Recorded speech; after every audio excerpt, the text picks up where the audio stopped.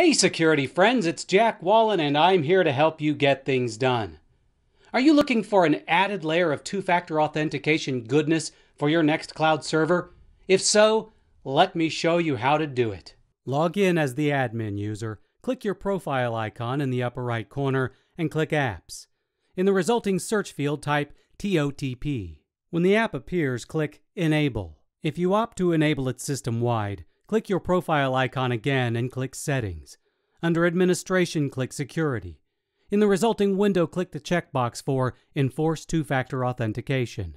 For each user to enable 2FA for their Nextcloud account, they must do this. Log into Nextcloud. Click on their user profile icon. Click Settings. Click Security under Personal in the left sidebar. Click the checkbox for Enable TOTP. Scan the presented QR code with a mobile authentication app such as Authy.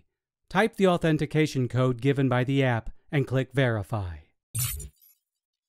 If you want to learn more in the ways of everything tech, be sure to subscribe to our Tech Republic YouTube channel and watch more how-to videos at How to Make Tech Work.